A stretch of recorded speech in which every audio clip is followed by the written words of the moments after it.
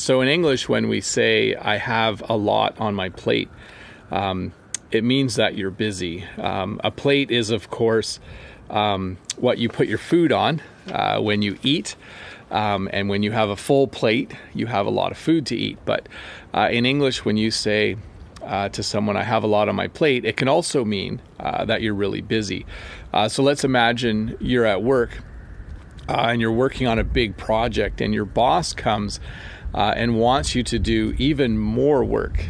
You could reply nicely to your boss and say, look, I already have a lot on my plate with this current project. Could someone else do this new job? So it would be a way of saying to your boss that you're pretty busy and you already have a lot of things that you're doing. So when you say I have a lot on my plate, it means you're busy.